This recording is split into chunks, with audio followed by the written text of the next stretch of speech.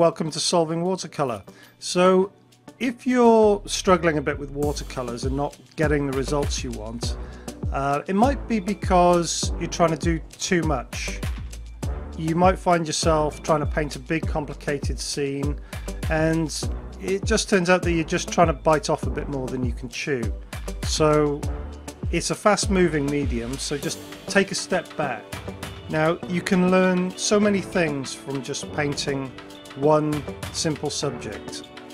So this red pepper, for instance, it's two colours, or is it? You know, there's a lot more colours in it than that actually. There's the highlights, there are the shadows, there are the shadows that are cast by the object.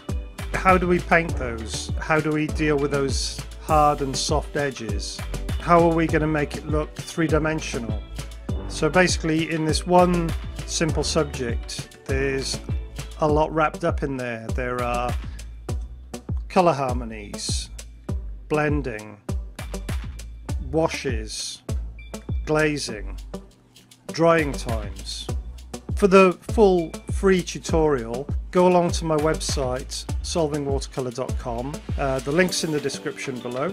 If you join my Insiders Club, you can also download this free ebook and you can get a special one-time deal on my new watercolour painting course, which is called Successful Watercolour Landscapes. Thanks for watching, enjoy the video, and I'll see you soon.